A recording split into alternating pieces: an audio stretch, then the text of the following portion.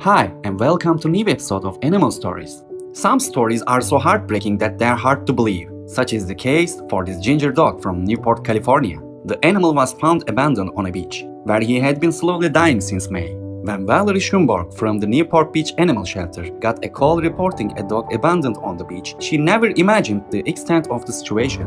Upon arrival, she was horrified to discover Henry's condition. The animal had a tumor weighing more than 20 kilograms, which had turned into a huge growth on his right-hand side.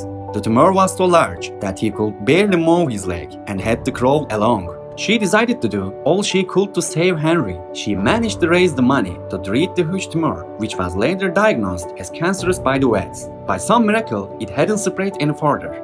Henry had surgery to remove the huge growth and is now in the clear. He is living life to the full ever since being relieved of this heavy burden. The dog's future is all the more promising because he will soon be adopted by a new family, which will be chosen very carefully by Valerie. His rescuer can't hold back the tears at the thought of saying goodbye, but she is happy in the knowledge that he will find a happy forever home. Please like and subscribe and click the bell icon to get new video updates. See you in the next video.